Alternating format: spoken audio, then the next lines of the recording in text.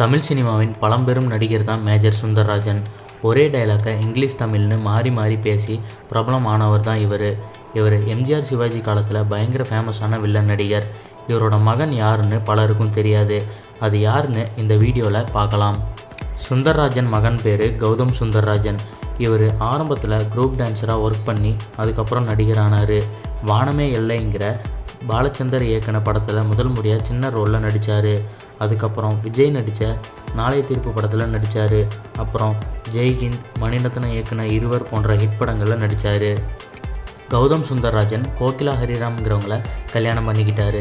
இவங்களுக்கு துருவான்னு ஒரு பையனும் இருக்காங்க. இவரும் இவங்க மனைவி கோகிலாவும் சேர்ந்து சென்னையில் மாடர்ன் டான்ஸ் அகாடமியை ஓப்பன் பண்ணி நடத்திட்டு இருக்காங்க. கமல்ஹாசன் நடித்த ஆளவந்தான் படத்துக்கு கோரியோகிராஃபியில் இவங்க ஒர்க் பண்ணியிருக்காங்க.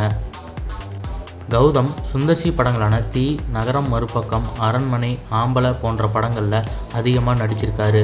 மேலும் சுந்தர்சி நடித்த 5ஆம் படை படத்தை ப்ரொடியூஸும் பண்ணியிருக்காரு. இதே மாதிரி அர்ஜுன் படங்கள்லையும் இவர் அதிகமாக நடிச்சிருக்காரு. இவர் 2016 அரவிந்த் ஆகாஷை வச்சு கண்ணில் காசை காட்டப்பாங்கிற படத்தை டைரக்டும் பண்ணியிருக்காரு.